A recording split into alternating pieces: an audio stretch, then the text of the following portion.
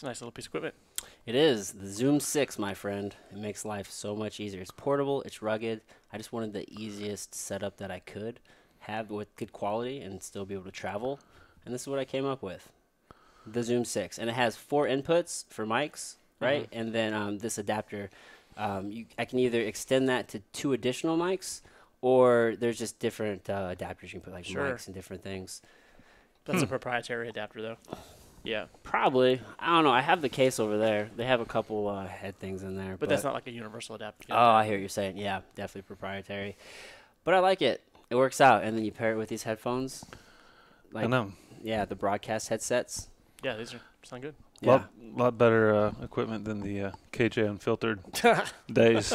Yeah. Well, you guys have been doing it for so long. So, in case you didn't know, we already started. For the folks listening, I have Matt Frazier and Brett Auten. You guys each introduce yourself because we have 2 people, right? So we know whose voice is who. Okay, I am Brett Auten, editor-in-chief of KnuckleJunkies.com. And I'm Matt.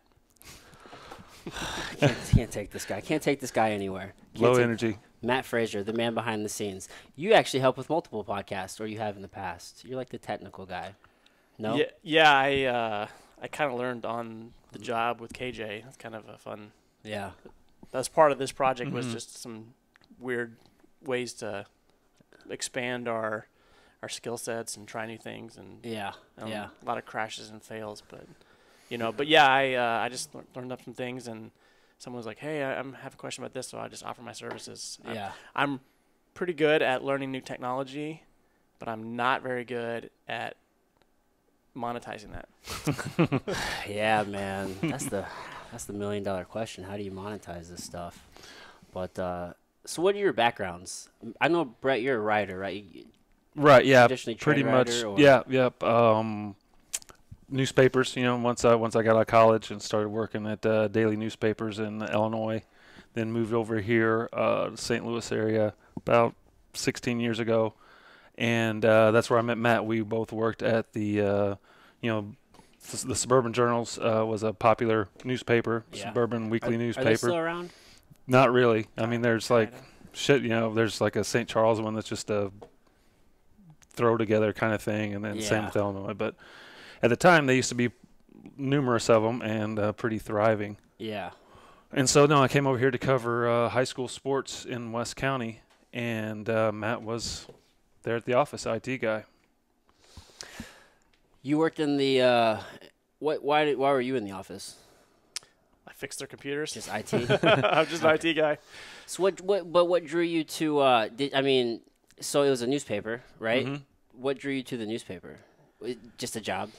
I've always been kind of a graphic design nerd. Okay. In college, putting funny photos on people's bodies and, like doing memes before there were memes. Okay. So I kind of taught myself Photoshop. Always kind of, and then when I was in college, I had all of my major credits done, but I had like 20 more like electives that I had to get. So I was like, I'll just do graphic design. So I got a graphic design minor.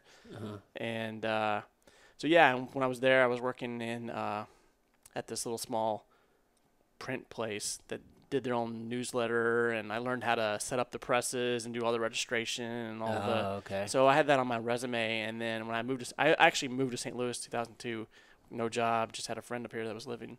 Where are you from? I'm from Eminence, Missouri, which is like a real small town. Is that south or is that? Yeah, it's south of Salem. It's kind of a river town. Oh, okay. Not much going on during the winter, but in the summer it's booming with people canoeing and floating. Yeah, a lot of rafting. Hiking, rafting, stuff like that. Yeah. So I moved to St. Louis, didn't have a job for several months, and the Post-Dispatch called me out of the blue and were like, hey, we're looking for a help desk guy. So so your undergrad, so you got the minor in graphic design. What was your major? Computer science. Computer science? Yeah. Oh, okay. That's so interesting. I mean, you don't see too many. It's like the left and right brain, right? Right, yeah. I mean, it's the creative and the technical, the analytical. Yeah, that's the word. I'm so glad that you came in with that save. For the folks listening, it's late right now. Late for Adam. Late for me. Is this normal for you guys? This is, we're shutting things down, and in about an hour or so, hour and a half or so, for 10:30. That's usually. Yeah. My kids go to bed at like 7:30. Yeah. And wife around 8:30, and then just my time as long as I can stay awake. And some nights it's a struggle. Yeah, man. So well, it's good to get that quiet time. I Yeah. usually get that in the mornings by waking up early, but staying up late's a good way to do it too. Yeah, but yeah, Matt's always had, like I said, a good. He's designed. Not only tons of stuff that you've seen on Knuckle Junkies, but he's designed tons of fighters shirts. Yeah. And so it's kind of neat. Like I said, he's always had that slightly artist brain, and then also this mathematical, technical kind of side of the brain. Yeah, that's cool. I mean, you do a lot of the shirts for the gym. yeah, I've done pretty much all the shirts for the Yeah, gym all for the shirts last for the gym. How long? 4 or 5 years. Oh man. I did a lot of banners too. I did Yeah, Zach's banners, tons of and Jimmy's banners. Yeah. You never hit me up for a banner, but I always did them for Oh. free, so it wasn't Oh, like. that's in all fairness, I only had one banner.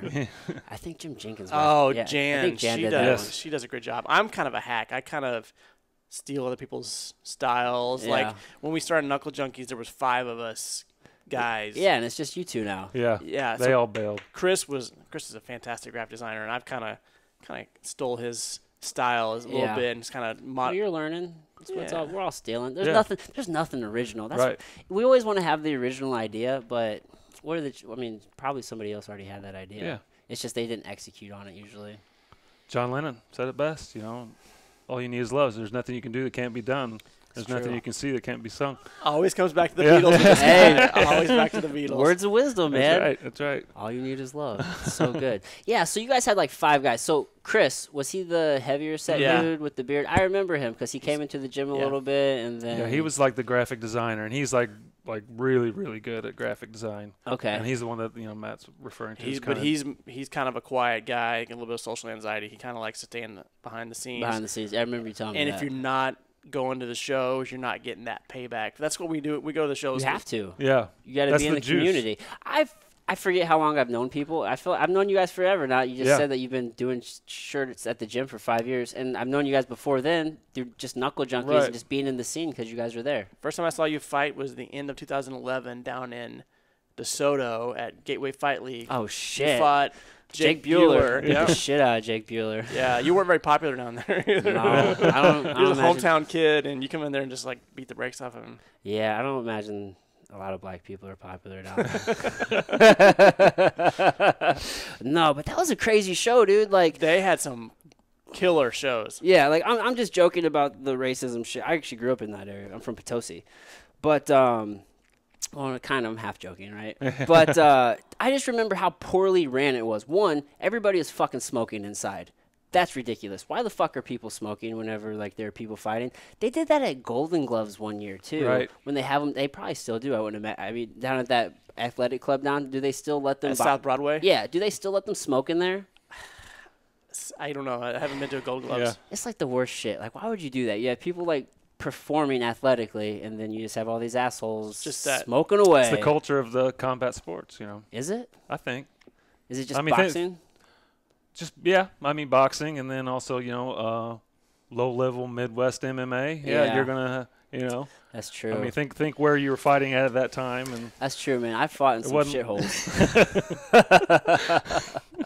Yeah, man. But we didn't fight until I think 12:30. It was Oh my past God. midnight. They had some great shows.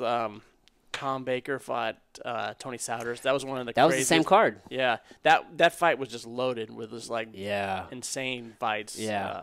Yeah, dude, they put together some good cards. There's been a ton of just small organizations, promotions just come and go. yeah, That's really what's been the change for us in the last 3 to 4 years. When we first started, like I remember going to Fight Hard on a Friday night and going to South Broadway on a Saturday night, back to back, Yeah. and we would have 4 to 5 shows a month. Yeah. And we would send out an email among us and be like, okay, who's covering this show? Who's covering this show?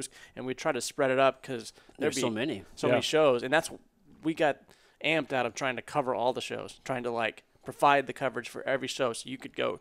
What happened here? What happened here? Yeah. What happened here? And yeah. that's what we tried. That was our goal in the beginning, and yeah, now it's just like one show a month. Yeah, it's pretty much just Finney, right? Or yeah. Nemesis is starting to, yeah, Nemesis is doing some things yeah, right and then now. Fight Hard's coming back, but you're I hate just that looking for shit. some consistency. Yeah. What do you guys think of Fight Hard? What do I you think it's fun. You like it? It's a good show as far Yeah. as smoke and mirrors, Yep. From a fan's perspective. Right. Yeah. Yeah, and I've always said that Jim Jenkins that used to drive Jim crazy, right? And I'd be like, man, look at it from a fighter standpoint. Okay, I don't have to worry about selling tickets. Cool. Yeah. Right. Huge weight off my shoulder. Right. Okay, I'm not at a casino, so everybody in my family can come. All ages. Yeah. Cool. I walk out in front of this big crowd. I look like a freaking rock star. Yeah. My Facebook photos. Right. Are My yeah. Yeah, dude. Why wouldn't? It's a good production. I don't like how I feel like they just cheapened the sport. Everything is good except when you start giving away tickets, then nobody values tickets. True. Right? So I think that's a big reason why there's no more a lot of small promotions, because who's going to spend $30 or $40 on a ticket when I can Fight Hard's for free? But then you get the free ones, and then you got the $65 tickets. So But oftentimes they give those away. The $65 tickets? At Fight Hard? No, I'm talking about at Shamrock. At Shamrock, yeah. So they almost are. Shamrock's different. Yeah, I know, but they've stuck around. I think they just refuse to cheapen their brand. Mm-hmm. Right. And that's why, and obviously, I mean, Jesse Finney's like the type of guy that if you're competing against him, he's going to make sure he wins. Yep. And he's done something which is great, is that I don't think the majority of the people there at Shamrock, they're just there to see the Shamrock show. You know what I mean? And it's not based off the fighter. No, at all. And that's where a lot of small promotions mess up, right? Yeah. I mean, they're always banking on the fighters Yeah. to bring in the crowd. Mm-hmm. And that's one thing Kenny always preached in the backstage. It's not about your record. I don't care what your record is. You can't name Randy Couture's record right now. It's about putting on great fights. And he didn't. He made the same. He understood that it wasn't about who was in the cage. Yeah. It was just about the product. It's about the show, the experience. Yep. They're great on timing. I think all their shows are about 3 hours. I think the last show I fought on, I think it went maybe like 3.5, 3:45, but they're pretty consistent with their entire production. He's always talking about Shamrock, right? Yeah. Yeah, and I've heard him say that, if 10:30 main event, that's the sweet, that's where we're shooting for every time. And that's perfect, right? Yeah. Who wants to be there till 12:15? Yeah. And we've been in long enough to know when you've got 18 fights on the card, usually Why do people do that? the matchmaker is just throwing everything out there to try. Yeah. He's probably banking that 4 or 5 of those are going to fall off, Right. Yeah. more than likely. And sometimes they do, and sometimes they don't, and you go to 1:30 at night. And Yeah. Well, whenever they have that many, I think the issue comes in whenever they start just putting in intermissions, right? Yeah. So that way they can increase alcohol sales it's or all business. whatever the case may be. It's like, come on, man, I want to fight still. Yeah. And your people are fatigued by that. Everyone's tired. After that man. second intermission, they're ready to go home, and it's Yeah. just like we got 3 more fights, and now you got the good fights. Yeah, You got now supposedly is when the good and the crowd's kind of fizzled out and they've lost their energy and and there's a real science to putting certain fights on certain places. Yeah. You want to win that crowd back right after the intermission, so you want like a banger. Yeah. You want to kind of hide your more slower paced fights in the middle of the card, and so there's just a science to that. I used to pick Jim Jenkins' brain and try to learn everything. He's such a good matchmaker. Yeah. He was almost to a fault, because I've talked to him some about this, but Jim would match so well that he thought the matches would make the show. Yeah. You know what I mean? He's like, I'm putting on all these great fights. Everybody's matched really well. Surely people are going to come see this. But that was never the case. You know what I mean? I mean, he had some big shows. Like when he was rolling, Heart St. Charles was packed wall to wall. Yeah, man. And those were. He was killing it. That's for a while. great venue too, because it's loud and people are in there. And they're not. I mean, they're rowdy, but they're not like. They're not crazy. Yeah. I worked security for not hooligans those or anything. shows for probably like 2 or 3 years. Yeah, they got you Probably longer than and that. Kyle doing security. I don't think. I mostly just stood around and just hung out. It was Yeah. so nice. I was like, "You pay me $100 to do this? Okay." No, for like fight nerd, the Jim Jenkins shows were like the ones to go watch, because you would see these crazy matchups. Like he brought in Will Campazano to fight Sampo. Yeah. Yes, dude, that was a crazy show, man. Yeah. Yeah, that was a good one. Sample was beating his ass. Or the Jake Collier and he brought in some Cully Butterfield? Yeah, he brought in some good guys for Jake when Jake was on the What web. about when he matched Stump with they didn't fight, but it with stumbled with Luigi? Luigi. Yeah. Yeah, man. Like, I mean, that's Yeah. still a big matchup. Oh, It's yeah, that'd be unfortunate it great. didn't happen, I know. but I mean, he put it together. Yeah, he always put like crazy fights together. Oh, you yeah. know. Yeah, it was fun to watch, but Yeah, yeah. Did you guys start Knuckle Junkies when? I mean, they're still around, but Cage Champs when they're like really in their heyday and still No. kind of our first show was Faction that we went to. Our first action. Matt Jordan. Yep. Yeah. Yep. So that was over at the Moolah The Shrine. Moolah Shrine. Yeah. That was an amateur show, and then the next week we went to Fight Hard, and that's when it kind of was like, holy cow, this is insane. That was the show that had Justin Lawrence fighting some dude. Oh, that's when they did the pros. The very first Yeah. one. Yeah, Lance Benoist fought on that. This was like the third one. Yeah. This was Okay. like after that, yeah. Okay. But The Sharp. David Nate Sharp, and that guy was awesome. that's what was that the one JW and Yep. the Yep. Gator. Yeah, Rick Grindstaff. Oh. Yeah, that was an insane show. But yeah, we did some cage. I mean, like we saw, we were there for Steve Berger's last hurrah, which that was at Cage Champs. I remember that Yeah. night, and I've been to every Cage Champs except for the last one. That was on my birthday. But every Cage Champs for the last 8 years. Really? Yeah. Oh, damn, dude. Wow. So did you see me fight on Cage Champs, or do you remember? No, that was right before I. Are you sure? yeah, The first one. No, 'Cause well maybe My because first pro fight was on Cage Champs. yeah, I watched that one. No, the first one I think I went to was in Washington, Missouri, when they did a couple shows in Washington. Yeah. Um, Yeah, they did some in Washington. That was always a when good was your promotion. pro debut?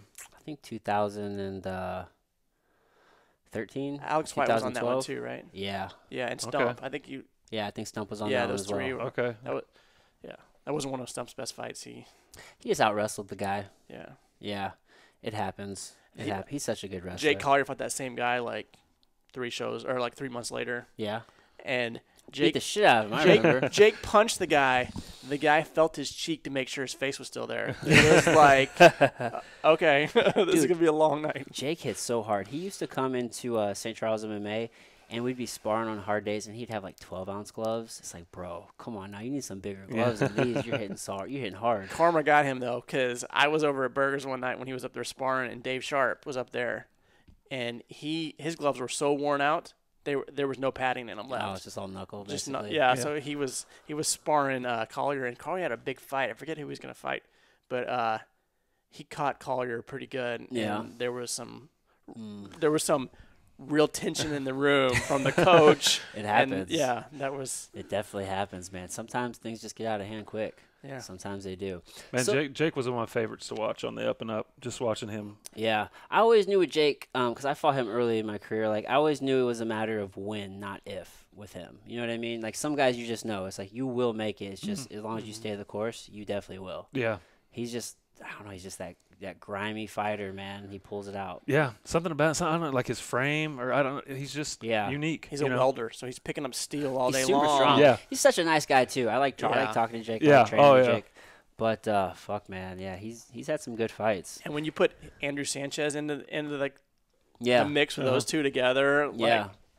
Good stuff. I've heard some Yeah. wild party times. How long has Jake been in the UFC? He's still in the UFC, right? Mhm. Yeah. Yeah. Do you guys know how long he's been in? Do you know his status? What's up with him? 2014. Yeah. Yeah. Damn, going on 5 years. Yeah. But he hasn't But been super active, No, though, right? he just spaces it kind of like long Alex White. layoffs. You know, How do they let that happen? well, because they got you under contract, so they don't care. You know, I mean, if you don't, you're not. It's not like you're out Yeah. fighting somebody else. They so- go to the coach and be like, "Hey, is he ready? No, we need some more time." And Jake's like way overweight right now. He's Yeah, he's huge. He might as well be a heavyweight. yeah. He's big, and he lifts. It's easy for him to put on size. Yeah. That's Well, the he was thing. huge before he fought. That's how he got into fighting. He was just a big overweight guy. Yeah.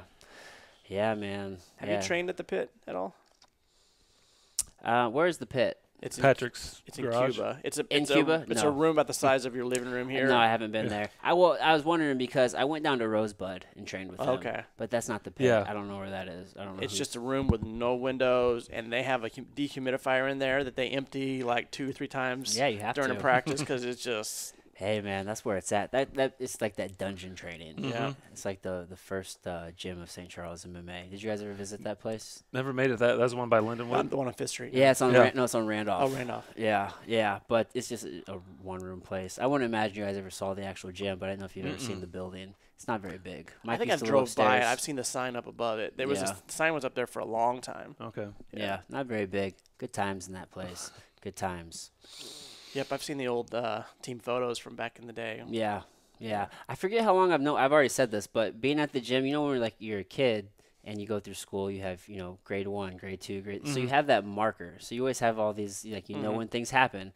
But now at the gym, it's just one big fucking blur. Yeah. It's like people just show up. Right. People fade in, fade out, and some just never go away. It's like, fuck, dude, how long have I known you now? Like, really? It's been like 10 years? It's crazy stuff. So, you guys, you came up here after school for work. You're from Illinois, right? You came over here for work. You guys met at the newspaper. And then you guys hit off a friendship. We were just talking about sports and Yeah. then MMA. We both kind of got into MMA, and this was like when UFC on Fox was just about to happen. Oh. We thought, hey, let's ride this wave of popularity. And what we didn't realize was that actually UFC on Fox would kill the popularity of MMA. Yeah, man. We can talk about that. No, yeah, but we just worked together, and I started getting into. Matt's well more versed in the history of MMA, and it was into a lot longer than before I started getting interested into it. I got interested in it through covering wrestlers in high school, and there towards my last few years at the Journal really focused on covering a lot of wrestling instead of basketball. Yeah. And then that just kind of segued into MMA. He used to have to beg his editors, let me write a story on this MMA fighter. Really? Yeah. He wrote one on Lance Benoist, Justin Lawrence. Nobody wants to hear that shit, Brett. Tyron Woodley. They're they wrestled in high school locally. Losers, all of them. And he would have to twist their arm, and then okay, football season's over. It's the summer. Maybe we can fit it in. Right. And it's just that's how much love MMA got. How much how frustrating was that? Sort of frustrating, but I got a lot.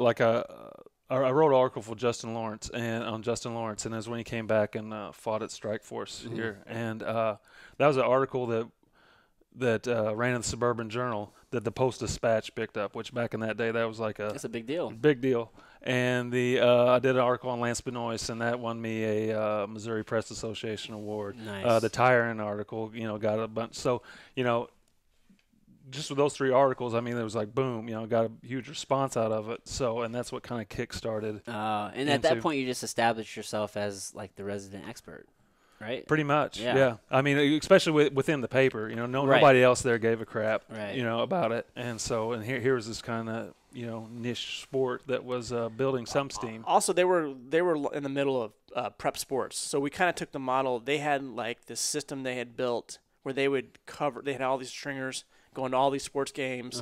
Yeah, it was just constant prep sports. 7 days a week. So we kind of took that and kind of let's do that for MMA because MMA. No one's talking about local fighters, and that's one thing that you guys were definitely the first. Yeah, that's one thing that set us apart from anybody else. Because there's already MMA Junkie and Sherdog and MMA Weekly, and those guys do that better than anybody can do it. Yeah, it's why would we compete with that? Let's just focus on the local guys. Yeah, what can I control? What can I control? Who can I get in with? Like you mentioned. There was, from a national standpoint, there was already well established, saturated. Right. But there's a local opportunity, regional opportunity, right? And the idea was, hey, let's build St. Louis, maybe go to Kansas City. Yeah. Just kind of expand out that way. Yeah. You guys still have a guy in Kansas City, right? Yeah, we have Alex. He goes to all the Shamrock shows up there. Yeah. We'd love to do more, just manpower, it's like. Yeah. We're basically a volunteer army. We don't get really paid or anything anymore. So. How many people ask you how much money you're making on this? All the time. Yeah. Hey, and I just kind of let it. There for a while, I just kind of let it go because a lot of people just thought it was it was a full-time job. Yeah. And so I was just like, yeah, sure. Yeah, people have a hard time wrapping their mind around the fact that you can just do something because you enjoy it, or you can put all this work into something. And still produce this great end result, and it might not make you a lot of money. Like maybe I don't know if you guys are getting any sort of ad revenue off the website or not, but I mean, Not anymore. No. We used to. We kind of yeah, even if you did, you weren't getting rich off of it. No, a lot of it we'd funnel right back into. Right, it's just going right T-shirts to the and business. hats that we gave out. I Right. mean, the plaques, the that end we of the get. year plaques, I mean, stuff yeah, like that. yeah, That's those are real- so we cool. Thank you basically for that, by the way. Gave all the money away. But how frustrating would it be if you put all this time, volunteer, and you're giving back to the community, Yeah, and then people just criticize you for it? yeah, that would be frustrating. But it's not all bad criticism. I mean, it's not all, but right? it's just kind of learn to let it slide off your Yeah, back. you have to.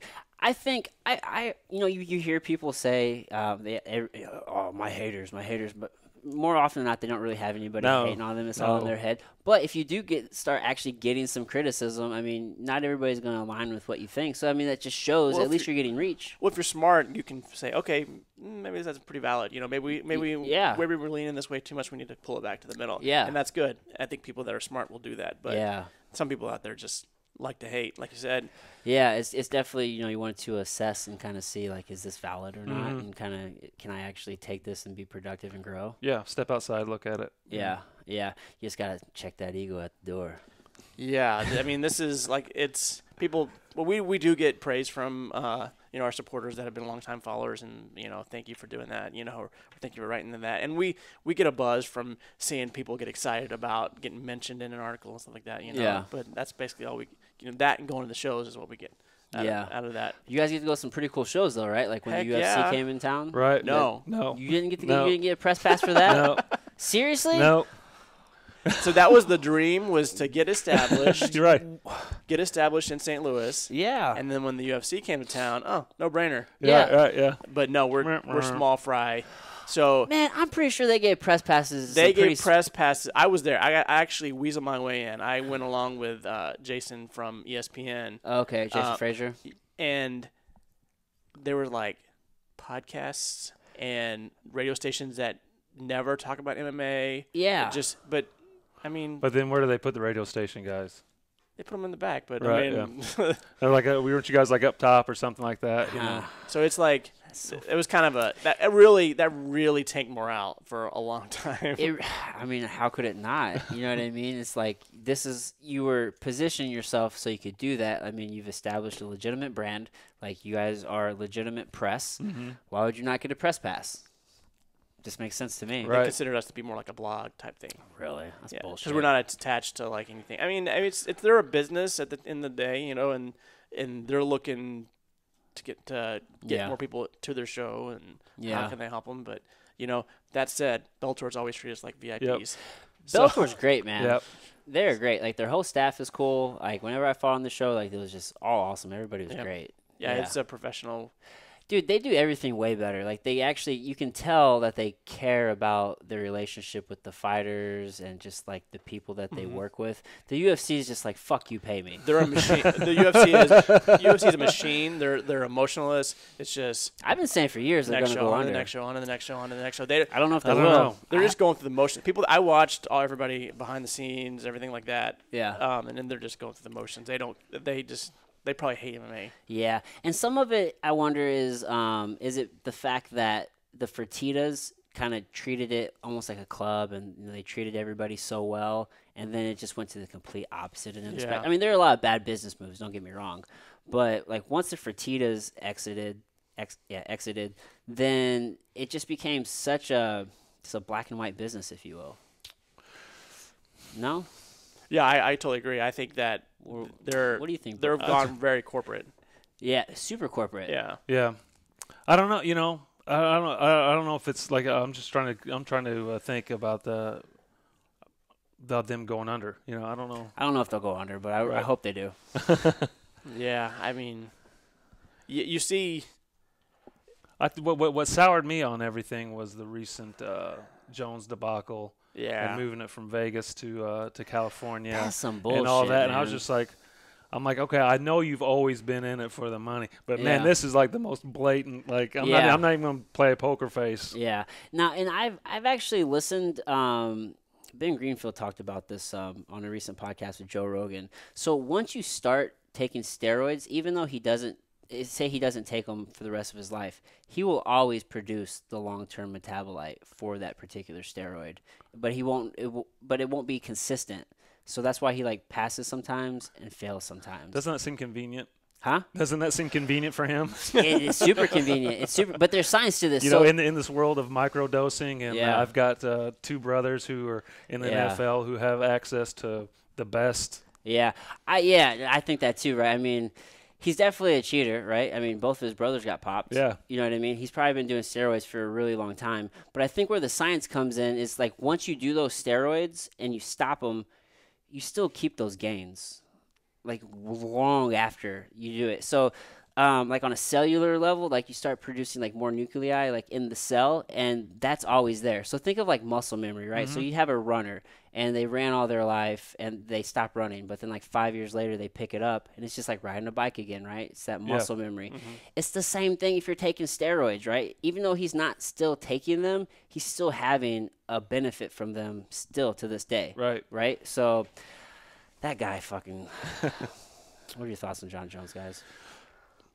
Like I said, that this last little issue really soured me, you know, and I went through and you know, I stopped following like a lot of MMA media and everything, because I'm just like, you know, I'm just sick of the whole industry. Yeah, and I'm sick of it, and you know, I don't want it in my timeline anymore. Yeah, you know, I mean, I got a couple now that I don't still follow hold much true, MMA. but it's just like, you know, like I said, it seems, you know, they're like, okay, we're not even hiding it anymore. You know what I mean? It's like, okay, hey, I don't care that you've bought tickets to come to. Hey, Yeah, they moved an entire show. Yeah, I mean, why not just because of this guy? cancel that fight or do something? I don't know what you gotta do, but you don't move a whole card to a state where it's gonna cost all the fighters an extra 30%. Right.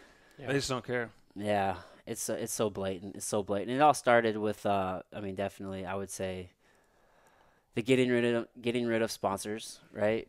I mean, you try to make everybody super uniform bland. I'm so excited for the 30 for 30, the rise and fall of the UFC. It's Dude, gonna be good. I hope so, man. I've been saying for years they're going to, but who knows, man? They're just such a big monopoly. Now, bringing it back to Jake though, Yeah. you talking about when when Reebok came in. You know, for a guy like Jake, that was like a sigh of relief. Yeah, because you don't have to get sponsors anymore, right? It's just And it was like a pain in the ass for him to try and go ask, you know, Jerry's Garage and all these places for a couple $100. When hey, guess what? Here's $1,500. Yeah, but if you're like Brendan Schaub and you're making six figure, Yeah. You know, people don't realize the popularity. I mean, we're all in the bubble, so we think MMA is like the coolest thing.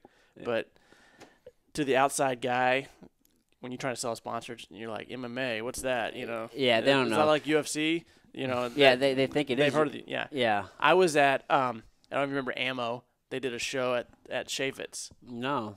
It was a What is Ammo? Mercatani's. Dave Mercatani had put a on charity one show. Off, It was just one show. Yeah. How long Chris was Headley this? fought Dakota Cochran. That was the main event for that show. How long ago was this?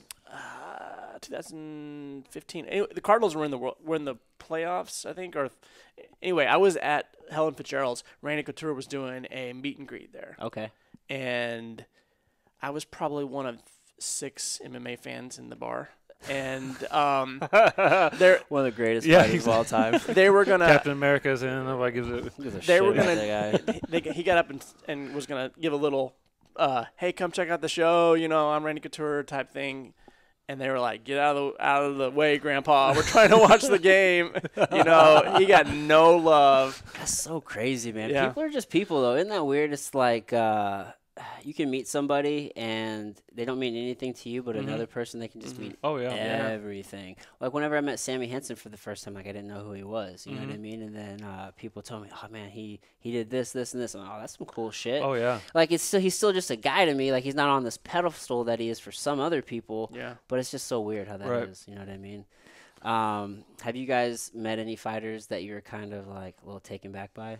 Well, when we first launched, I mean, it was like within whenever T Wood opened up ATT Evolution, okay, and he brought in Randy, you know, and like Randy was one of my guys, and I mean, like I said, here we were like just months into launch, into it. and I was just like, here we go, and I mean, like this is what I'm in it for. Yeah, exactly. You know, I mean, but I remember being pretty nervous about that, you know, because we kind of we were still trying to figure everything out. Like I said, I'd never done any like on camera interviews ever. Yeah. You know, now I am, and now he never worked a camera before, and now he's got a camera, and so we're just like bum rushing Randy, and then the guy's like, okay, he'll give you 5 minutes or whatever.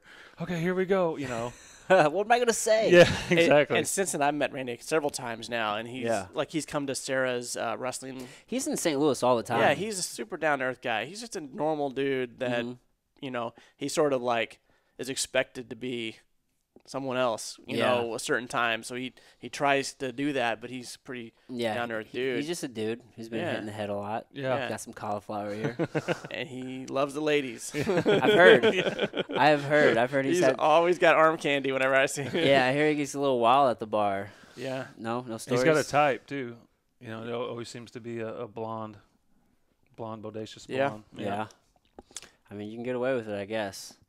That has had to have gotten him into some trouble. Oh heck yeah! Well, he was when he was in the middle of Extreme Couture, when that was like the biggest gym. It was like one of the biggest training facilities you could go to. Him and his wife had a pretty public split. Kim really? Couture, she was actually. Oh fun. yeah. She was a looker. You know, man. Live by the sword, die by the sword. Dude, when you're at that level, you know, you got a lot of opportunity. Yeah, heck yeah. When you're Captain America. Yeah, man. Something I've always wanted to ask, from a fighter standpoint, when Knuckle Junkies was coming up and all that, what was kind of the thoughts? I thought it was super cool that you guys were coming around. I mean, there was nothing else like that. Yeah. From my perspective, you always just kind of focus on yourself and what you have to do. But when you guys were there after the shows, it was always cool, and then you put out articles. Like, it kind of made you feel like something. You know what I mean? Right. Yeah, it was pretty cool. Like, anytime you wrote something and, like, you're mentioned in it, I'm just like, fuck yeah. You know, we obviously both have spent some time on the mats at St. Charles MMA. Yeah. And we've always been accused of being St. Charles MMA guys. A little biased, huh? Except when we're at St. Charles, everyone says we're Finney's boys. Yeah, you right. know, we do everything Finney wants us to do. And You guys go to all the shows. So it's like, how do you be can't win. How do you be Right. A and B? You know, Right. so we've gone probably overboard sometimes trying to be neutral. Yeah. Yeah. And you know, he always focuses on what's the best fight. What's the biggest? Yeah. Yeah, I feel like you guys have always been pretty like neutral in your stances. I think so. I mean, I think we've Unbiased. always let the story kind of define. So I mean, if you are in a main event, or if you are like Julius fighting for an LFA title coming up, you know, Yeah. you're going to get a story. You know what I mean? Right. And you know, us being people, sometimes you take the easy route. You know, hey, I'm at the gym doing a jiu-jitsu class. Hey, there's Charles Johnson walking You're by. right. I can just grab him and I'll be Real done. quick. Yeah, I mean, I that's got the my gym homework that you're training at. homework Right. done. Yeah, you know, homework, it's yeah. like Yeah. so yeah. sometimes That's maybe- got to be convenient, right? The Yeah. access to fighters. yeah. So what made you guys choose St. Charles MMA? Is it kind of proximity? Obviously, we're the best gym. But Definitely proximity and Yeah. Roger. I mean, you know, that show that I talked about at the Scott Trade that Lawrence fought on, right? And I'd been to Scott Trade a bunch on press credentials covering big basketball games and showcases and stuff they have there. And so, but I'd never met Finney.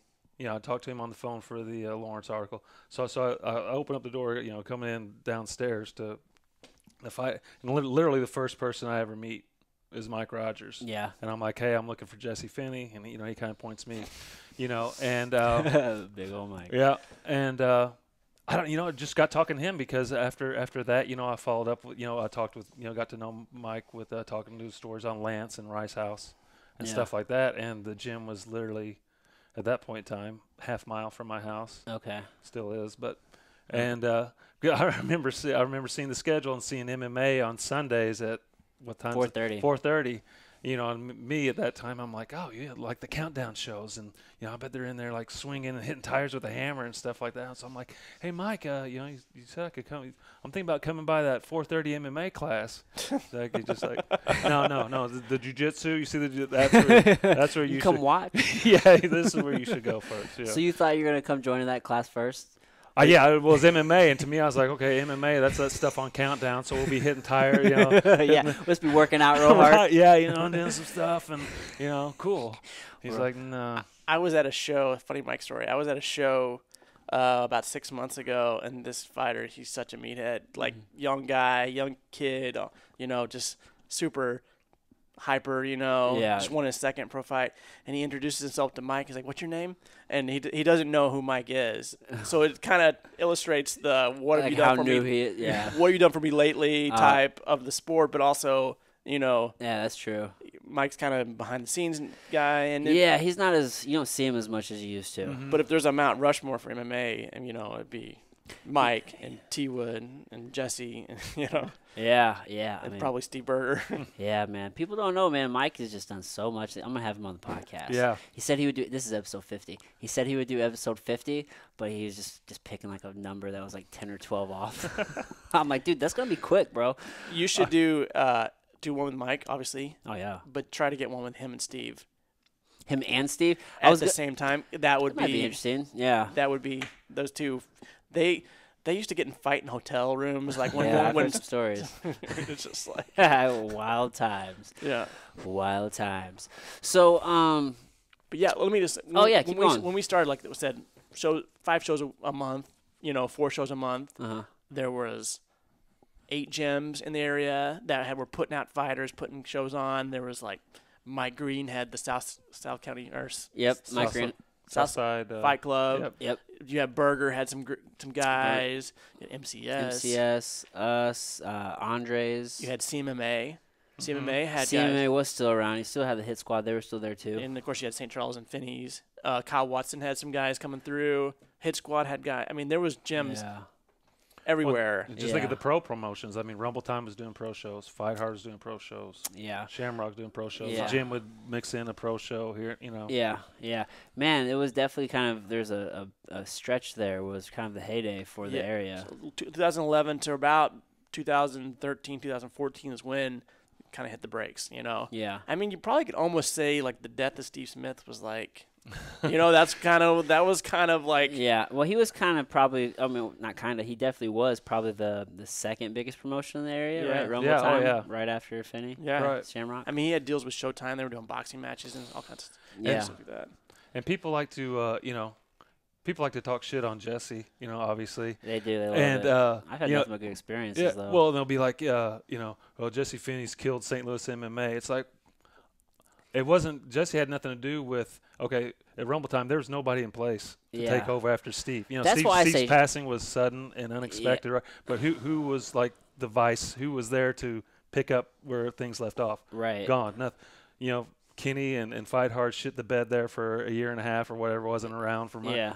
That had nothing. You know what I mean? I think they killed him, man. Right. I'm telling you. I think it was. A lot of people agree Fight with Hard. you. I mean, Yeah. the free tickets, area. like you said, doesn't value. There's no value. I've seen people leave shows midway through. They don't have anything invested, so why not? Right. I gotta, It's not important. Yeah. You know what I mean? You have nothing But in it. those are fun shows. They I are. never Dude. thought They're about it, super yeah. nice shows. It's just I've heard people say this. Yeah. Why would I go there when Fight Hard does Yeah. free shows, Right. right?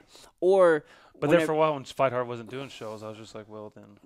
well, yeah, but they've already cheapened the value. Yeah. And then like whenever you would tell people about a show, they would automatically assume it's Fight Hard because that's what everybody heard about. Mm-hmm.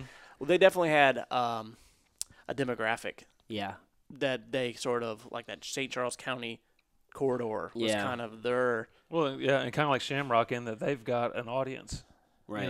It doesn't really, Yeah. especially the family. Now we'll see how things transfer over to the Chaffetz. But that he kind of had that. He had a family arena kind of crowd who, like I said, they don't care who's there. They're loading up the van and bringing the kids, and Right. we're gonna go watch. Right. Guys Now, it was a punch good each business other. model, right? Because they charge for parking. Mm-hmm. Yeah, like $20 a car or something like that. At Shamrock shows, you had people in like cocktail clothes. They're going for a party, and then at Fight Hard, you had people in like tap out shirts, and Yeah. and with their kids and Right. fanny packs and everything like that. That Yeah. was kind Much of different And crowd. then Rumble Time was kind of in the middle of that. Yeah. So, Yeah. And Jim Jim drew in like the people that were in the know that wanted to see. Oh crap, these two guys are fighting. I can't miss that fight. Yeah. Jim was really cool too because you could, as a young fighter, he would match you fairly, and you could really kind of build your skill and your career He would go on like in transition. Yeah. the MMA rankings and say, okay, Adam's the number 185th welterweight Yeah. in the U.S. Yeah.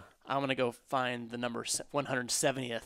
Right. And we're going to climb that ladder. Because I've seen him do that for guys. He would go Yeah. and find these rankings and like, okay, this is going to be a good fight because he can beat that guy and he's going to be, so he was all about moving those guys ahead. Yeah, he was very strategic with the way he did it. It was super nice. And I mean, you could look at. I mean, I don't. We'd have to look at the how many times, guys like Alex and Jake fought for He's had a Jim, lot of kind of help. Jim. So Alex White fought on Jim's card. EJ Brooks, I'm pretty sure Lance Benoist fought on there. Josh Sampo, I think Sanchez probably fought on there. Like, he gave a lot of people fights. Stump. You mentioned Lance. There's a fight that I missed. It was right before we started. That it was Eric Irvin, 18-0 as a amateur, the cage champ, middleweight champ. Oh yeah, their last. And Lance Benoist, 19-0. Yeah. So they're 18-0, 19-0, like welterweight champion. Like they're Oh wow. Yeah, right before they go pro. Yeah, they're gonna meet at cage champs, and it was just like, I mean, Yeah. you probably That'd be couldn't cool. find two better amateurs in the Midwest. Yeah. Yeah, dude, Cage Champs did that quite a few times. I fought on a card with Lance, and he fought Quarter Stitt. Yeah. Yep. And dude, that whole place was just crazy packed and crowded. And you that ever was a huge fight. Ever seen Lance's like highlight video of like his first 5 amateur fights, No. or first 5 pro fights are just like No. It's like a crime scene. When Lance was an amateur, I think it was a Cage Champ show, and you maybe have heard the story, but he got to the fight. They already weighed in the day before. They're back there warming up. He's hitting pads, just smacking pads, whack whack whack. The dude he's supposed to fight sees Lance hitting pads and leaves the show. Dead ass. He's like, I don't want to fight that guy. He just left. Lance was a killer, man. Well, what made him unique or special? Or So Lance, man, I think it's just his mind. I mean, he had great physical talents. I mean, his hips were he had very flexible hips. I mean, it was very easy for him to kick your head, but he just his mind, man. Yeah. He was just a fucking killer. He's mean, like He's super mean, and he just wanted to hurt people. Yeah. He was still young and full of piss of vinegar. I mean, I think he didn't go pro until he was 21. I don't think Mike would let him go pro until he was 21. And I mean, shortly after he was pro, he went to the UFC. Right. You were unheard of to get signed that you're 5-0 or 6-0. Yeah. I mean, you had to have He was just that fucking Yeah. good. I remember one time at the old gym, I went in there. It was me, Lance Benoist, and Tyron Woodley, just us 3 in there sparring. I got my ass beat. to kind of tag on that story you told about Lance hitting the pads. Chris and Scott, 2 of our Knuckle Junkies guys, back in the day, they were over in Belleville. Back in Belleville, had shows at the Fisher Ballroom, Battle in the Ballroom. I've never been there, no. And Sanchez was over there. That's kind of where he cut his teeth. Okay. This was at McKendree and kind of... yeah, that's where he lived. Yeah. Over that. They would just find bums for him to fight, and we had seen him fight a couple times, and we knew what we had with Sanchez. Like, he was blue chip prospect. Oh, yeah. And anyway, National champion. Chris and Scott are in the back locker room, talking to Sanchez, trying to get some quotes from him, and then his guy he was fighting saw that, put his gear in the bag, hit the road, and that's when we got banned from the locker rooms over at Belleville. You guys ruined the whole Yeah. fight card. Yeah. Screw that. That's so funny. They man. had some questionable matchmaking. They're like, Oh yeah. How much you weigh right now? This is at the show. Oh, this is good not, enough. Yeah. You look like you're 150. Yeah. Yeah, they had some questionable matchmaking over there. That happens a lot, man. I went to college with this guy. Man, what's his name? Jason Moreno was his name. He wrestled at Lindenwood. And this is back before I started fighting. Like, Josh Sample was just getting into fighting. I think they were doing some MMA fights. And there was a fight that fell through, and they just went to the crowd and just, who wants to fight? So Moreno, who's, a high-level wrestler, wrestled at Lindenwood, fucking puts down his beer and like goes in there and fucking No fight. blood work, no. Nope. Takes the guy. You didn't have to have blood work as an amateur, right? For the longest time. He just took him down, hammer fisted him, apparently, won the fight. But it's like, what? We're pulling people out the crowd right now? Yeah. Like, seriously? Yeah. I wonder how many times that's happened. Probably tons. Well, I Should mean, try to hard to vouch for the legitimacy of the sport. You know, when you're like, Yeah. hey, anybody want to? Probably happened a lot back in the day. I don't want to get anybody in trouble, but Patrick's my buddy, Patrick Smith at Cage Champs, Yeah. and about a year and a half ago they pulled a kid out in the parking lot. It was K1. I think I heard about that. It was K1. He fought one of our guys. Oh, did he? Clayton. Clayton. Oh, and knocked Clayton out. Yeah. They called it. It's so so He was bad. having a beer in the parking lot. So they were like, "Oh, this guy thought he's the natural." So he comes back like the next show and just Gets hammered. yeah. Little did he know, like, he fought a guy who was, like, strung out on drugs. Yeah. Just not in a good place in his Not life. in a good place. Yeah. Yeah. It was. But yeah, and so it happened still. Long story short. Yeah, man. But that was kickboxing. That's a little bit different, you It's know. I mean, it's still combat sports, Yeah. but yeah, still a little bit. I mean, I don't know. Either way, probably still not the best look. Still not the best look. So you guys had 5 people starting out, right? You had Yeah. we mentioned 3 or 4 of them. What happened to Debo? What happened to that guy? So he wasn't one of the original ones. He's Oh, a he guy. wasn't? He He came in later. He Yeah. came in through the Fight Hard. He was a buddy. He's buddies with Kenny. Oh. And yeah, he was just like, "Hey, I'll help you guys out." And Yeah. we're like, "Okay," because Sure. we're Yeah. like, And then "We people- can't pay you," and he's like, "Okay." That's fine. And Yeah. So he I didn't care much for being in front of the camera anyway, and that's what he was all about. He's all about it. Yeah. he was So- like into building his brand, and he's a great guy, and Yeah. people flock to him. I've been at shows and people push me out of the way to talk to him about Knuckle Junkies. And Really? I'm like, okay. I don't care though. Whatever. I mean, you're the man behind the scenes. That's right. So Yeah, well, he's just such a big presence, right? He's Yeah. a big. Yeah. What is he, like 6'5" or something? Every bit, Yeah, yeah. he's a big dude. Mhm. it made it difficult when he would interview like Dan O'Connor. Well, because 'Cause Dan's at his dick. There was so me being the cameraman, I have to like figure out how do I get this angle Yeah. so that Debo doesn't look like Yeah. you know. Yeah, he's like 10 feet tall, and fucking Johnny Irish is like 3. But I mean, Johnny Irish gave us some of the best backstage interviews, some of the best. Oh, yeah. Like he's one of the most colorful guys. Community needs somebody like that Yeah. to bring some. He's entertaining. some entertainment. Yeah. Yeah, he's super entertaining. Now, speaking of banners, he had some of the best banners. Oh, yeah. yeah. Yeah. Well, he would always have Jan do them. Yeah. But the best one was the remake of the Snatch. Right. You know, he Yeah. had him in the corner and Steve. You know, that was so good. Yeah, it was good. We talked about that on the podcast. Oh, And yeah. in the video, like I put it up so people could see it. Yeah. Yeah, it's so good. I might do it on this one. I won't. I might. Yeah. But yeah, Jan, she had a style to her banners. All her banners look real. She did Kirk's banner, the really cool one. They had like the cage. Yeah. On there, a lot of Zach's banners. Chris, actually, our Chris guy, he did the banner where Freeman is like sitting like this. Yeah, It's that like was the him? Godfather. That yeah, was a good one. Yeah, That was a good one. Yeah, man. I wonder if Freeman's gonna get back in there. It's hard to say. it's hard to say when. It's tough. I kind of thought he was almost gone before, and then he came Yeah. back. And you he know? came back. Yeah. It was a big opportunity. I thought the fight with what's his name Pico. Pico was this. Like, I mean, I don't much hype around this guy. I mean, you know, if you want to take momentum, like that's the time to ride with the momentum. Yeah. Yeah. yeah. Well, I thought I didn't think Zach was gonna win that just because it's like surely Bellator knows what they're doing, right?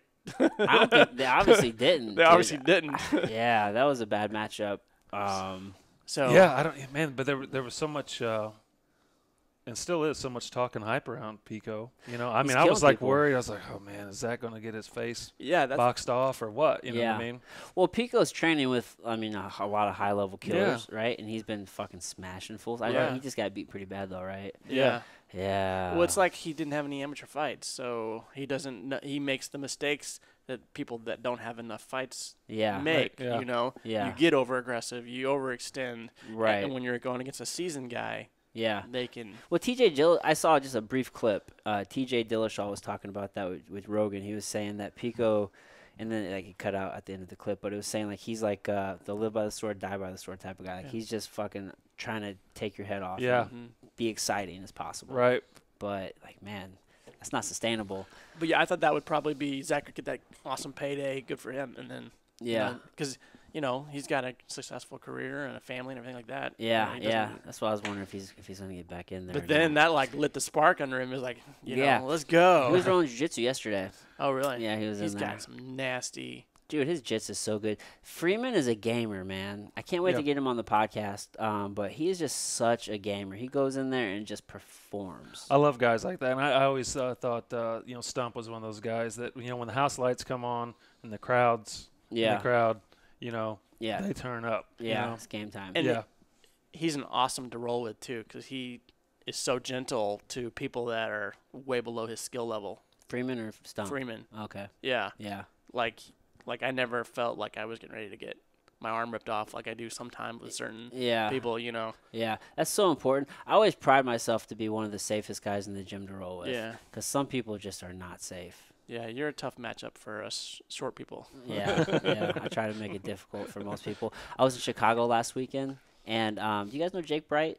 You guys know? Oh yeah. Yeah. So I stayed with him and his wife Brooke, and then on Saturday morning we went to his new school and we rolled jiu-jitsu. So the owners of the school, it's a husband and wife, and the husband, he's the head ref for IBJJF. Oh wow. Yeah, for the whole organization. And I got in trouble twice while we were in there rolling. So we were doing like a guard pass drill, right? So you have to pass the guard and then you like restart. And I was going for a knee slice, and then he stopped it. So then I came back around the other way to almost like a smash pass kind of. You kind of do a big back step. But you can also catch a knee bar there. So, like, I'm stepping over and, like, I touch the knee bar. And I'm not going to go for it because, we're not supposed to. And he yells at me immediately. Like, he's fucking on it. He's like, no, Adam, we don't touch that. Like, because we're both purple belts. And, like, he's like, oh, you can't do that. You don't do that at the brown belt level. So I'm like, all right, cool, whatever. And then the next time I'm going with the blue belt. And we're stuck in this 50-50 position. So I have this lock on his leg. And I couldn't get a straight ankle. But, like, I didn't lock it up, but I did touch a heel hook. And he yelled at me immediately. Man, like, didn't give me he's on you. No flack. In all fairness, I totally get it, right? Because safety first. He doesn't know me. How many people walking off the gym, walking off the street into a gym and hurt somebody? Or, ego gets in the way, and you know what I mean? Usually by purple belt, though, you've kind of had some instruction being into you. Yeah. He was like, I think it was less about me, right? But it was also that he is a blue belt, and that's not a part of his game, so don't do it to him, right? And the same thing with the other guy, like brown belt and up can do knee bars, so don't do a knee bar. He's so strict about IBJJF. And then he said something to the effect of he mentioned like that's not the level, so don't do it. And then nobody in here is a professional athlete, so there's no need to do that. And he didn't say that because he knew, like, I fought professionally. He was just saying, like, there's no reason to do it. So I'm like, well, actually, I fought for, like, 5 or 6 years professionally, so it's just habit, man. Right. And, like, again, he didn't know that I'm, like, a safe person. Well, him being an IBJJF ref, do all the Brazilians in the class get the first round bye? Maybe. There's only one Brazilian. This kid named I think Vic or Vinny. I'm fucking it up. But he's young, like 21-year-old dude, straight from Brazil. Oh wow. Savage purple belt. Yeah, pretty good. Speaking of that, yeah, that's fucked up how they do that. Man, Worlds. I always like to see the draw when the Worlds, and yeah. And it's I just wish they would just run it just a little bit more consistently. So this past year, I had 5 minutes in between my first and second round. The guy I went with second round had to buy the first round. And what made me mad was, or what frustrated me in the moment was, we have a teammate from Team Vaghi, Wisconsin, and he was in the same bracket as me, but on the other side. And he had to buy the first round. Now, granted, he did have a buy the first round, so he could still been waiting for that. But I just got done with mine, and he's still, like, back there kind of just, like, chilling and waiting. So I'm just like, man, surely I have 10, 15 minutes. Right. At least 15, maybe 30 if I'm lucky. I had 5. Just wasn't. And then the night before, one of Heath Pedigo's guys, Rondo, I think it's Moss's last name, Rondo, he won Worlds at Blue Belt. And he had probably 2 hours between one of his matches. So it's just, like, so inconsistent how they're running that. And I had 80 people in my bracket. You're going to tell me there's not some other fucking matches that you can do until you know what I mean? Wow. It happens at all levels. One of the guys that I trained with at St. Charles, Jim, did the Fuji last year. Yeah. He shows up at 8 a.m. Guess when he hit the mat? 8:05. 3 p.m. He sat around in his gi He should've from left. 8 a.m. to 3 p.m. That's hilarious. But does IBJJF have a new thing where you have to be a member now? You have to. So you have to have membership, and I think it used to be you had to be only browns and blacks had to pay for membership, and then I think like a year or two ago they expanded that to purple belts. So I wasn't very happy when I had to pay for that last year, and then now I think it's everybody. Every belt has to. I'm kind of conflicted about that, especially because I personally am kind of. One, I'm not actually. I'm kind of actually. I think I'm gravitating like out of competition entirely. But if I do compete, I like the submission only better, like the EBI ruling. I mean, I don't know, 10 minutes, 8-minute matches, but the whole advantages and the points and I just don't like it. Well, the goal is to get high enough where you get invited to the events, right? Where you don't have to Get invites. Yeah. Yeah, invites are cool. I guess also sponsors would help pay for your entrance fee to events and stuff like that. Because Yeah, you could some do of that. those events are like, what's IBJJF for like Chicago? They're actually pretty reasonable. I think what gets I mean, I think for Worlds, I think I spent like $125 or $120. That's for 2 events. No, just the one. Oh, Just the one. Yeah, I don't know how much it is for one division at like IBJJF Chicago. I think it's usually like $110 or something like that. that's or, one losing and you're out, right? One loss and you're out. Yeah. Yeah. I could be wrong on What those about some of numbers, those though. submission only? Are those only invites only, or are those? Most of those are, I think it just depends on the circuit. So like EBI, I'm pretty sure that's all invite only, right? But then there is a submission, like a submission challenge or I don't know, like a circuit, and then you just sign up for that. Okay. So you're seeing more and more circuits like Naga and different things. Fuji. Yeah, Fuji, and some of them are just submission only based. Hmm. Yeah.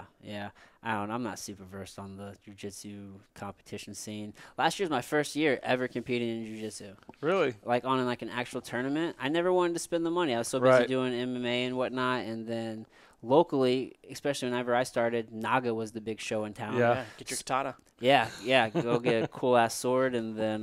But you most likely would end up going against somebody from the gym. So it's like, why am I going to pay for this money for that? These tournaments still kind of got that kind of traditional martial arts stink on it too, a little bit. You know, What do you mean? Like traditional martial arts from like the 80s, you know, has a little bit of carny kind of a shyster. You know, there's just a little bit of, you know, it's more about moving product and selling, you know, getting memberships and stuff like that, you know. And Everybody getting a medal and Yeah. everybody walking away happy with It's like a the little T-shirt. factory that they system. bought. Yeah. Yeah, and I think like, especially Naga. I mean, some of those are like. I was not impressed with the last Naga. I'll actually never take my son to another Naga ever again. I thought the refs were actually not that good, and I thought most of the staff was really rude. Like you just walk in and like my fucking son's weighing in, my daughter's weighing in, and like they act like you're doing something wrong. Like you're trying. You registered them for like this weight class, and now they're stepping on the scale, and maybe they're like 2 or 3 pounds difference or something. Right. And they're looking at you all funny or something, like you're trying to get over on them or something. I can just vividly remember walking through the door and not getting good vibes. And I'm big on like the energy But that I they've get from probably people. seen it all though. People trying to like. That's cool, but you don't have to be a dick. Yeah. You can Yeah. be friendly. Yeah, but it would make you a little jaded though when you're. I mean, they're in every city. Yeah. And they've got parents that are trying to. Yeah. You know. It could. But I mean, if you're gonna be in the business, then And especially dealing with a lot of kids. Yeah. And parents and. yeah, so- I mean, at least put a fucking smile on your Right. face when people are registering or Sure. something. I mean, I don't know. I've dealt with other circuits, and they weren't nearly as bad as that one. I just didn't like that one. Mm-hmm. I didn't like that one. Have you done Fuji? Yeah, Fuji's great. I love Fuji. I really do. I went to Columbia, Missouri, and both AJ and I, my son, we got to both compete on that tournament. Oh, that's Awesome. cool. So it was super cool, yeah. I don't know how many opportunities you get to compete with your kids. Me and my daughter did that several years ago. Yeah. Are you guys going to do this upcoming Fuji? No. No. Fucking I don't get bums. to train enough, you know. Yeah. Where you guys been? I'm training, but I'm just kind of that whole, $90 and maybe get 2 matches and maybe, I'm also a coward, so. And well, also Yeah. if you're gonna get hurt, It's only $75 though for one division. Yeah. It was. It's closed now. It's too late. you're more likely to get hurt at a tournament than train the same people that are safe and Yeah. and I do it just because it's fun and Yeah. not, It's not about the competition for Yeah. everybody. It's really not. That's almost a drawback to our school is that competition's weighed pretty heavily. Yeah, It's I don't especially for any kind of advancement. like it. Yeah, and that's what really gets me. I mean, I kind of get it. Right. And I kind of get where it came from. I get it. well, I don't think it's as bad as Rodrigo's though, because my friend Chris actually left Rodrigo's recently because he just always Really? getting pushed to compete, and he's Yeah. got 4 daughters, and he's got like Yeah. full-time career, and his wife works full-time, and it's just like Yeah. you Mike's know. pretty good about not pushing people to compete. Yeah, I've No. never felt like No. Yeah. twisting my arm. Yeah, but it's almost kind of like understood. Like if you want to advance faster, Mm-hmm. then you have to compete. But it's like, well, how much faster is faster? Like, does that mean the slow is going to be that much fucking slower? It's always been a marathon for me. I've always just been like, I'm just gonna keep doing it, and I'm Yeah. gonna try to be more consistent and try to be safer so Yeah. that I can keep doing it yeah, and not miss any, yeah. and just go. That's for what the- it's about too. Yeah. They say train without expectations, and I get that to a degree. But to say that you don't want that next belt or you don't want that next promotion, you're just fucking lying. Right. You know what Yeah. I mean? Like that's why you get so happy when you Uh-huh. get it. Yeah. You get happy, but then when you're that 4-stripe white belt and you get that call, that blue, hey, you're up. The next test is in March. Yeah, yeah. Or you can go to a school that doesn't do tests. Yeah. Those are lame though. Yeah, I don't. Yeah, I know. And it seems like the more you train, the more you get concerned about that, next stripe or that next, Yeah, yeah. I tried And then to. like I took like a pretty big break over the holidays, and then kind of getting back into is like okay, those expectations I kind of because I've been training hard, but like man, what's gonna Right. and then you kind of take a break and then you come back and it's like I'm not even thinking about a stripe or Right. I'm just glad to be back and yeah, just to be get back. moving, be Yeah, around yeah. everybody. And yeah. I worked you with take 3 or 4 weeks off and it kind of changes the whole. 3 or 4 weeks feels like an eternity. It does. It's like I've been gone for a year. Uh-huh. How do You I guys do miss thi- me? You How know? do I do this thing? Yeah. I worked with a girl from Gracie Baja, Yeah. and she's like, "Yeah, I've been going for like 3 months to get my 3rd stripe. It's pretty awesome." How many? You've been doing it for like 4 years. How many stripes you got? I got 1. Dude, it's so. Dude, I was a blue belt for 4 years. This will be my 4th year on my purple belt. In all fairness, the first year I was completely injured, right? Right. But I mean, I've been hot and heavy for the past 2 years. Yeah, but bro. you were more in MMA training than like Right. pure. I mean, Yeah. I don't know. You probably you weren't your putting on the focus is gear over too there. much, the gi too much during your fighting heydays, especially like 2015 when you were like really fighting a lot. No, I mean, I would try to get in a gi class like once a week if I could.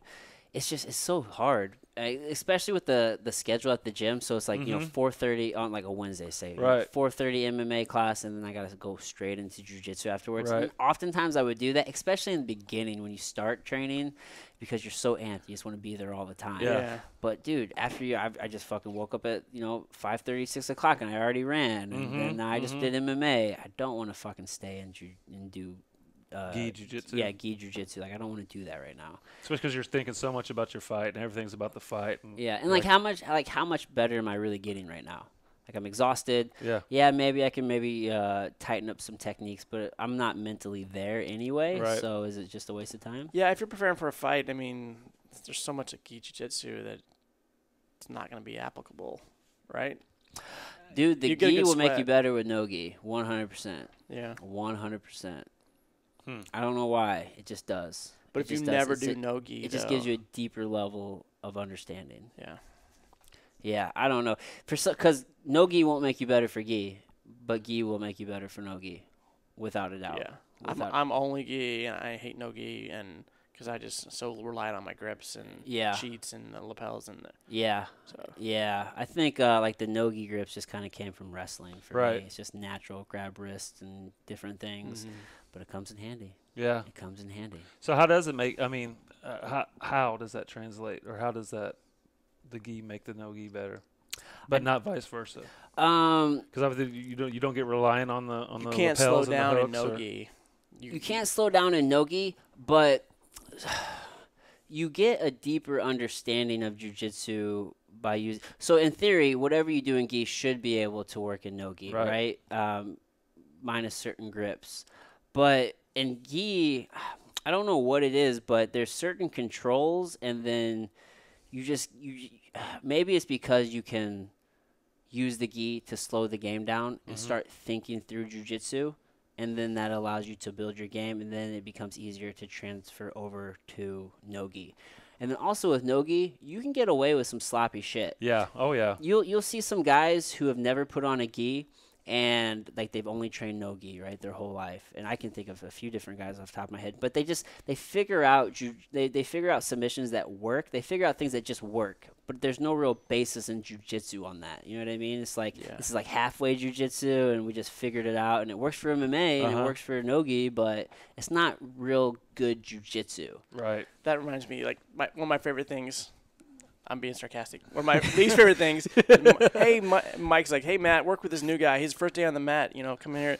And right off the bat, blast double. He's got the gnarled ears, Yeah. First day on the mat. Yeah. Oh, fuck. Yeah, man. Yeah, I've got a mental block when it comes to the young wrestler in jiu-jitsu class. Yeah. They're just so hard to deal with, man. Oh my God.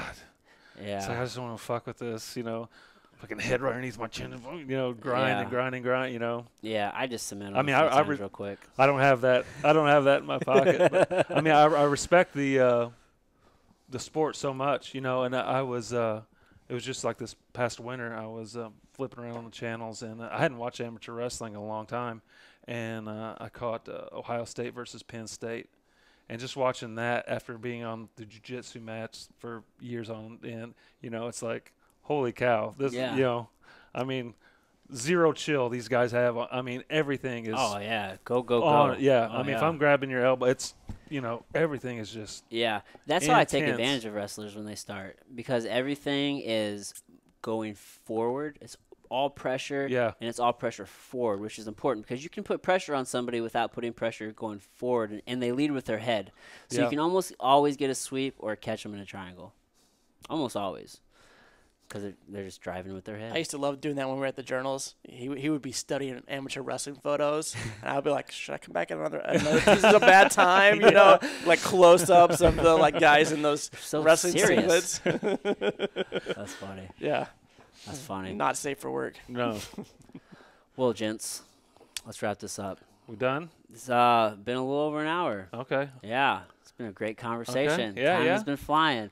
I'm going to turn the Any floor lo- over to you. Okay. Or what are you going to ask me? Just I thought if you had any other last Nothing- closing concerns. Nothing We're for- used to asking the questions. Right. Yeah, this is my show, guys. That's right. No, yeah, I'm going to turn the floor over to you. So anything you guys want to plug, promo, it's up to you. Anything. Plug the site. I mean, knucklejunkies.com, obviously, on Twitter, at Knuckle Junkies. I have my my own Twitter. I do some MMA stuff on there, at Brett Auten. And then, of course, we got the pretty big on Facebook. And I'll put all this in the show notes, too. Is Twitter the best way? Is for that- me personally, that's your sure. better- Yeah, okay, yeah. yeah. Yep. Just Matt. Yeah. Nothing? I don't really have anything to plug. Okay. All right. That's If you fair. got any. My New Year's resolution is to stop doing stuff for free. I'm still going to link your Facebook, and then you're just going to get all these random Yeah. ass- Yeah, I don't add anybody. I still haven't added Heath Pedigo, and he's still salty about it. It's like, he got ticked, yeah. You're consciously doing it now. at this point I can't. He's gone too far. Yeah. It's just like I don't if I haven't I don't know. If I haven't been in your guard, or if I don't talk to you on a daily basis, There's no point. There's no Like, point in that, Us yeah. pretending to be friends Yeah. online. That's how you build that network. I have friends on social I've never met. Right. Isn't that Yeah. weird? That's the weirdest shit. Well, it's also probably, some of your podcast guests you've probably met through Yeah. social, right? It's almost, a lot of my podcasts, not a lot, but yeah, for sure. Especially when I go to a new city, Right. I just try to connect with somebody. Yeah. And it's cool. It helps grow the network. Yeah. I thought you were going to say, people talk to you that you don't know. I'm like, I'm just used to that. With MMA, people just come up and randomly talk to Right. you like they know Yeah. you. Do you guys have that happen to you, where people come up? A little bit, yeah. Or, Or like a fighter, like they saw you, say, hey, what's up, Brad? Yeah.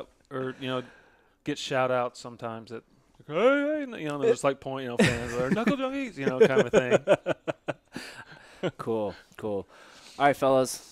Awesome, man. Thanks for having us. I think I'm really enjoying It's cathartic. what you're doing here, cranking out the podcast, and I'm keeping an eye on you and Trying, dude. follow, and It's all looks like about you're having reps. fun with it. I'm trying, man. I'm having a good time. Yeah, you're getting better at it. Slowly but surely, Yeah. just put in the reps. Yeah, I mean, like when I started with Knuckle Junkies, I had no video experience, no journalism experience. Like my only writing, I got a C+ in creative writing in college, and then I basically just followed his lead, and he showed me the ropes. So That's the cool thing, right? You don't need You permission. learn by doing. You know? Exactly. Yeah, and just jump in and do it. You know, like I said before, I'd never interviewed anybody on camera, and here we go, kind of thing. Yeah. But, you know, I've seen it. And that is really difficult. It is really difficult Interviewing people. to think on your feet in yeah. front of a camera. Oh yeah. The And pressure comes ask on. questions. Oh yeah. And those guys that do it all the time have just have muscle memory, like you said. They know what questions. And you've gotten really good at it. you Yeah. know? So Especially when fighters don't give you good responses, right? Or they're not very talkative. You're right. I mean, after a win, I imagine they are. Right, exactly. Thankfully, you know, a lot of times most of the guys we're interviewing are they've just won and they're pretty pumped and ready. oh to, yeah. ready to talk about it. You know, Yeah. Don't yeah. make the mistake of interviewing the person who lost the fight. Never do that. That's the only I hate time when the UFC does that. the only time we've done that. The only loser of Rob a fight Washington, right? was Rob Washington after the Rob Washington Zach Freeman Freeman, fight. that was a hell of a fight. Yeah, we're like, I gotta at least get his, get his take on it because it was. I mean, and you guys wrote a really nice piece building up to that, right? Mhm, Yeah. yeah. You'll have to do a That part was- two of this, and we'll just go through some of the classic fights like Freeman and Washington, Hell yeah, dude. and Sal Woods and There's been a whoever. lot of them. Sal Woods and everybody. Garrett Gross, like that first fight was like Yeah. insane. Yeah. Stump had some great Yeah. fights. He fought Kane Royer down Yeah. in Stratford, and that was like Dude, St. Louis has really good MMA. People just don't know. It was, man. There were like when we first launched, 2012, and then around 2013, 2014. I mean, it was there were 6 guys in the UFC from St. Louis. 6 guys in UFC had guys like you and on the come up and Yeah, a lot of and good guys. Hugh and Sanchez. You guys were all ones filling in the shoes, and Yeah. now it's just kind of been a Well, there was Yeah. that first wave of like Yeah. Lance and T Wood, and then there was that second wave of like Collier and Yeah. Alex and EJ Brooks. Yeah. EJ. I can't That believe we haven't third mentioned wave him. never Yeah. really came. I mean, Yeah, it just kind of faded. Mhm. I wonder if that's kind of in combination with like the decline in the amateur scene. it's like first of all, MMA training is not easy. That's what And- I've always kind of chalked it up to is like Who's gonna do it? people. They finally started- started realize how much it took, and how tough it was. And you just because you were maybe a decent athlete and played some mid-level college, you can't just segue your way into this cage fighting. It's a lot of work. Yeah. Yeah. Well, and accessibility. Whereas now, where we used to probably in 2008, let's say, or 9 or 10, if you were a Used to be a good wrestler. a Division I AA even football player, so if Yeah. you're that kind of athlete, you could maybe come over here and do some success. But it changed so quickly. Yeah. well, there's not as many gyms out there like bringing buddies in to come hit the mats, stuff like that. There's not as many promoters out there trying to dig up guys like, hey, this guy was a wrestler. Let's see if he wants to maybe try to fight once. Yeah. So there's both of those things aren't happening right now because there's only 4, 5 gyms Yeah. when there used to be like 12. There's only 2 promotions when there used to be 10. Yeah. You know, so so many. it's Yeah. just quantity of scale. There's just That's true. Yeah, man. So- We're in interesting times. yeah. We're in interesting And then times. and like I said, UFC on TV every week. Why would you? Yeah, it's a little oversaturated. I would agree. There's just so many shows all the time. As the UFC's growing, they put shows on all over the world Right. constantly. Their roster's huge. Yeah, there's more players or more UFC fighters than are players in the NBA. Really? Yeah, which shouldn't be that. That's interesting. There's Yeah. not near that. There's not near enough. Yeah, it used to be, man. Like the UFC was, oh, you made it to the UFC. Like that's a Right. big. I've trained with so many people who fought in the UFC. They've turned into like a meat grinder. They Yeah. bring guys in. they'll It's get not 2 that fights hard and- yeah. to do anymore. Right. Well, it is in the grand sense, but you know what I mean. Like UFC fighters are a dime a dozen. Yeah. is my point. What also will happen is you have this guy in your gym who is just like the guy.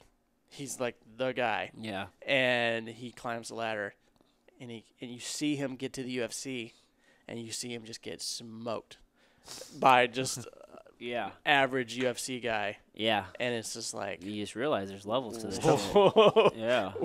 I'm never gonna get to that level. Yeah. Yeah. Yeah. I always wondered about those people who clearly have to know they'll never make it to that level. but they just keep doing it. Yeah, I guess they do it for other reasons, you know. Yeah, Well, Have to be. it's just like that journey, Have to man. be. Yeah. you I've know. always thought there's kind of two camps. There's the guy who wrestled or the guy who's got that competitive edge who is now I'm starting to work a full-time job. I got to get that juice. I got to keep competing. That was me. And then you've got the other guy who is like, my dad used to kick my ass. I fought. This is a way I can still fight Yeah. and not get in trouble with the cops. Yeah, And you get those are the kind of the two yeah. camp. You don't really see, I mean, Dean Thomas broke down fighters in a different. He said there's like 4 types of fighters. You have like your actual fighter, who would like the fucking Diaz brothers. So they're fucking Right. fighters. They just like to Yeah. fight. You have like your athlete who's just good at it. and, Right. Like Anthony Johnson kind of. I feel like I kind of fell into that camp. I was just like an athlete and I like Right. to compete. You know what I mean? I'm not a fucking fighter. I don't enjoy that shit. And then you have your artists who like they go in there and I mean they just like to express themselves. So like GSP was a mix. Like he was a fucking artist. John Jones to some degree. John too. Jones, Right. yeah, he's like an artist in Right. there. And then I can't think of the other one, but Yeah. those 3 stuck out for sure. I mean, fighter, athlete, artist. That's Yeah. a mine right there, Dean Thomas. He's I love Dude, that guy. Yeah, man, he just breaks shit down. Yeah. Just so cool. I so met him. humble too. Yeah. If you talk, you just walk up to him and start talking fights, and he's just Met like, him real briefly in the back of Bellator. Yeah, I didn't like talk to him very much. He was in the same locker room that I was warming up in and shit. That's about it. Good vibes though. yeah, he's a good dude. Yeah, yeah. All right, gents, it's late. Awesome. Good times, everybody. Until next time, I'll catch you later.